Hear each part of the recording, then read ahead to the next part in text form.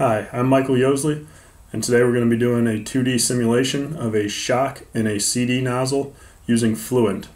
This is going to be listed as part 2, so down in the description I'll put where the time where you can skip to if you've already followed the part 1 video.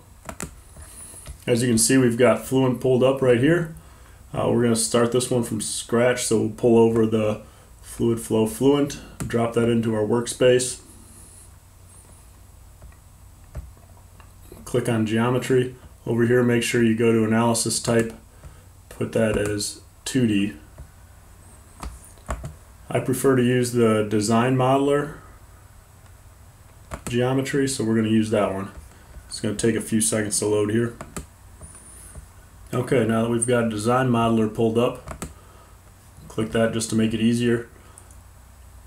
And we're going to use the 3D curve because I've already got the coordinates saved from coordinates file. Project 1. I've got CV1 bottom. We'll open that. So you can barely see it populate in the middle, so we're going to click generate. Make sure your units are set to meters as well. That should be the default. Click this so that we can see it a little better. And the way you're going to want to save these, I just use Notepad. It just has to be a text file. These should all be ones. These are your points, 1, 2, 3. This is your X coordinates. These are your Y coordinates. These are your Z coordinates. Since we're doing in 2D, these will all be zeros. And for this is the top. So for the bottom, you're just going to put a negative in front of all these numbers so that you can get the downward slope part, the bottom of the CD nozzle. Okay, so now we'll back to concepts, 3D curve. We'll import the top part of this curve, coordinate files.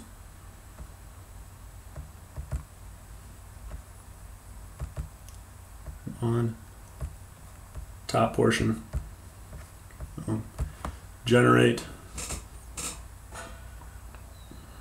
Now to make this a little easier, we're going to zoom out.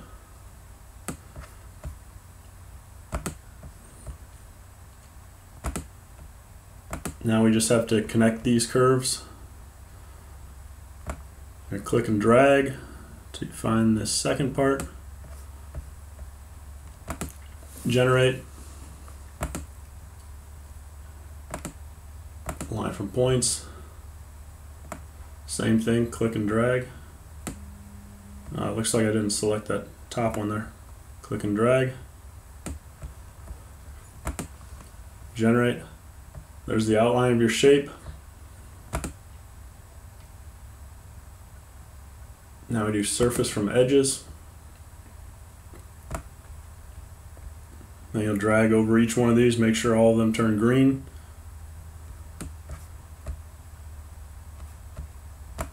Apply.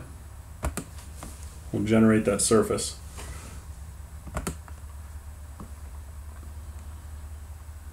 Now you go down here, surface body. You'll make sure you change this to fluid, because that's going to be the inside of our nozzle. The air is going to be flowing, so we want to make sure that that's labeled correctly. Alright, that should be everything we need to do in the geometry portion. Minimize that. Then double click on mesh.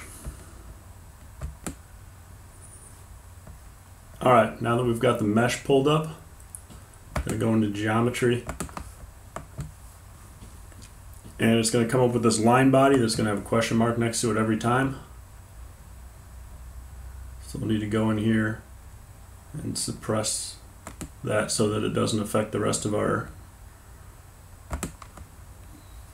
analysis here. So go into here, what I like to do is put this at 0.01. Go to sizing, change that to adaptive, and generate. Take a few seconds for that to populate. You can see the bottom left hand corner is working on it.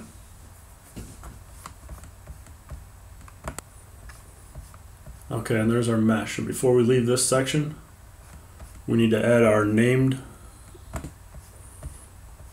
Okay, and to create our name sections, we're going to go up here, click on this, select edges, left click on that, then right click on it, create name selection.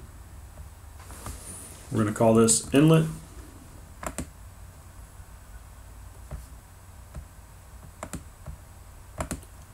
Make sure that that's selected correctly.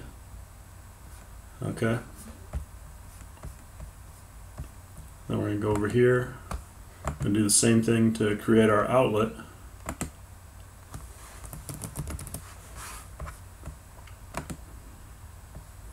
But you need to make sure that you're selecting edge, otherwise it's just going to call the whole thing your inlet and outlet, and that's going to give you some issues once we go to the next portion. Click generate one more time. Take a look at that mesh. Alright, and then back to our workbench.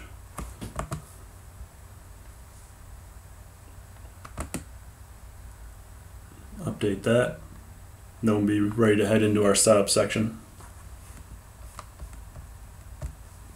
Alright, once we have the green check, double click setup.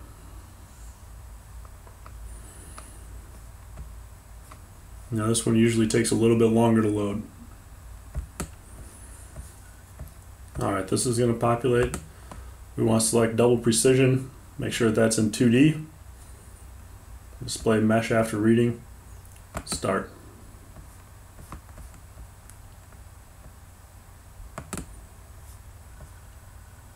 Alright, now that we've got our setup portion pulled up, first thing we want to do is go to models.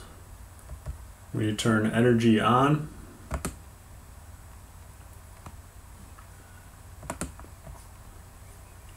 Click OK. For this simulation, we're not concerned about the boundary layer, so we need to change this to an inviscid flow.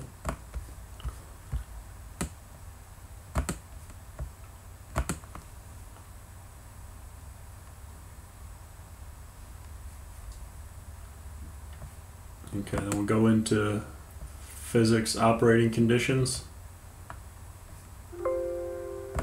We're going to set this to 0.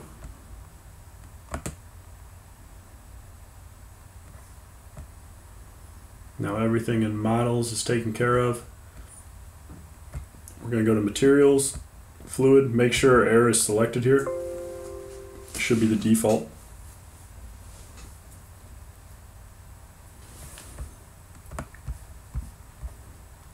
It's going to pull up this, and since we're doing a high-speed flow that is going to hit Mach 1, we're going to need to change this to an ideal gas, so the density will not remain constant throughout. Change and create. Close that window. Alright, everything in materials is taken care of. Go to boundary conditions, inlet. We're going to change this to a pressure inlet. And then it should pull up the different settings for the pressure inlet. Here are our properties for the pressure inlet that we're going to have to change. For our total gauge pressure, this is where we're going to put our stagnation pressure. And this is where we're going to put the pressure at the inlet. And we've done the calculations, so we're going to pull that up. Stagnation pressure. Here's our pressure at the inlet. 318.77 pascals. And there's our temperature. We're going to need that in a second too. So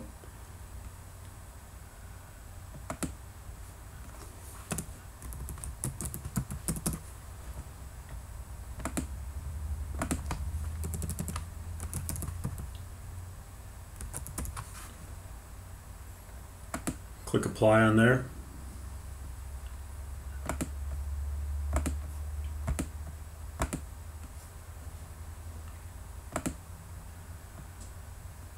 Alright, and then we're going to go to our outlet, which is also a pressure outlet.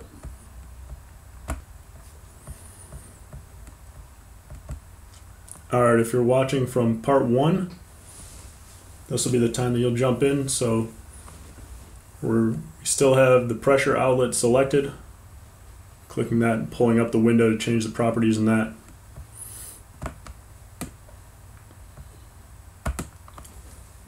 So for part 1, we had this set to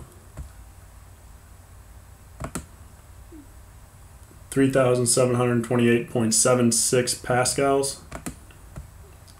And for this one, we just need to put that number higher. So we're going to use 90,000 pascals.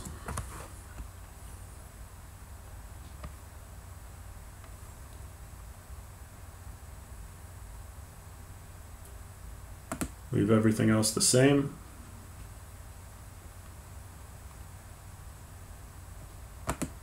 Close that window. Now everything in our setup is complete. Double click initialization. If we click standard initialization, it should pull up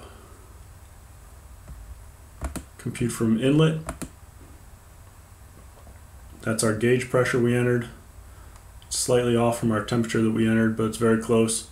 Our velocity, that is what we calculated before.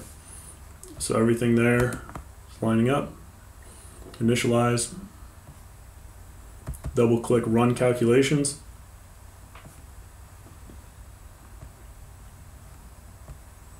Number of iterations. As I said before, you can put this number higher to see if you're getting precise results. 500 seems to get a very accurate result without overloading the computer and taking longer than we need to. So I click calculate. It's still going to take a little bit to run those residuals down. Alright, calculation complete. Take a look. As you can see, the residuals were getting very small. If we ran it to 1,000 iterations, they'd probably be even smaller, but for our purposes, this would be good. Results, double clicking contours.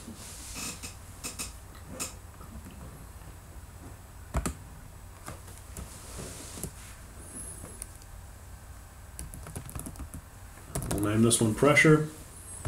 Select interior surface body. Make sure that is selected, filled. Save and display. Look at the static pressure. As you can see, right here is where the shockwave occurs. We see that again by doing our plot, XY plot. Double clicking on that.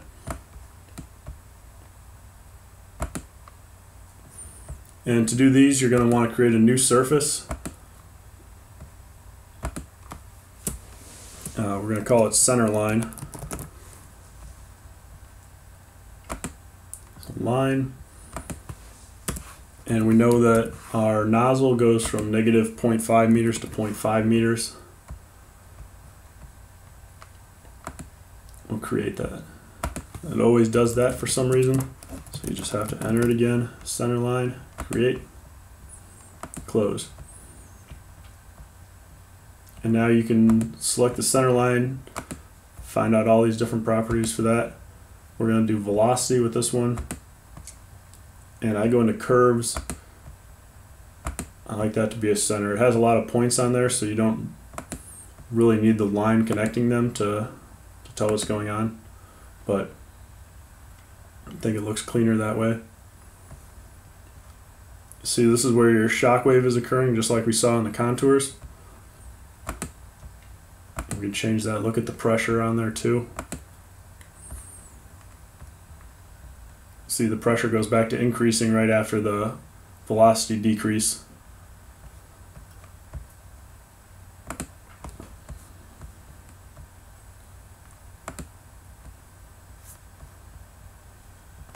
So we're going to pull up the workbench again. Now you've got the setup, you can go to results. This will take a minute to load as well. Alright, now we've got our results window pulled up. Center that. You can also do, I like the contours in here better. They look a little cleaner.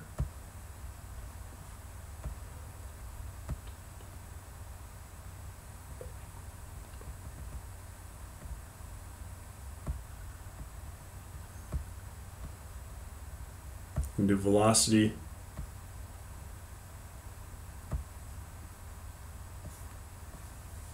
See, those are a little neater looking contours. Minimize that. It's our velocity contour. And there's one other thing that I was having issues finding when I was trying to do the different plots. You can also use velocity, and in the second drop down window, rather than just using the velocity magnitude, you can view the Mach number still along the center line, save and plot. So the Mach number increases and decreases. And then the other one that I was having issues finding was properties. If you're looking for the speed of sound, you can plot that. Goes down, goes back up right where our shockwave occurs. Alright, and that's pretty much it for the shock and a CD nozzle. Thank you very much.